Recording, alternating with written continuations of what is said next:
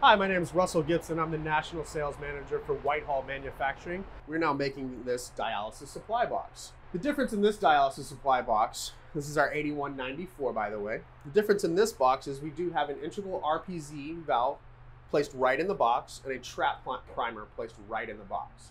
This is patented, you won't see it anywhere else. Why do you want the RPZ right in the box?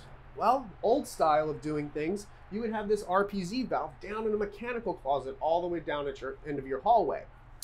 And then the question came up, if you've had 20 or 30 patients in room 403, has this been flushed?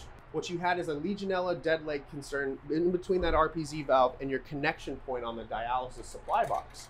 So moving that RPZ valve from down the hall into that box, you're losing that Legionella concern, that dead leg of water concern. So one of the safest boxes on the market. Infection prevention, people are gonna love this. You've got your RPZ valve now 2 inches from your connection supply point.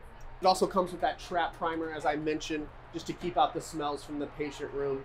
It does have a built-in drain. I know you can't see in here, but it's a nice built-in drain. This does fit in a 16-inch stud wall. It's 4 1/4 deep. So very modular, very plug and play, what you see here. We do have our thermostatic mixing valve, your temperature gauge, because you want to make sure you get that dialysis temperature right to that 77 degrees.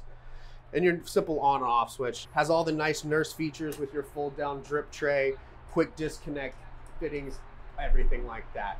It's really such a great product for healthcare and really improves the safety and the flexibility of those buildings.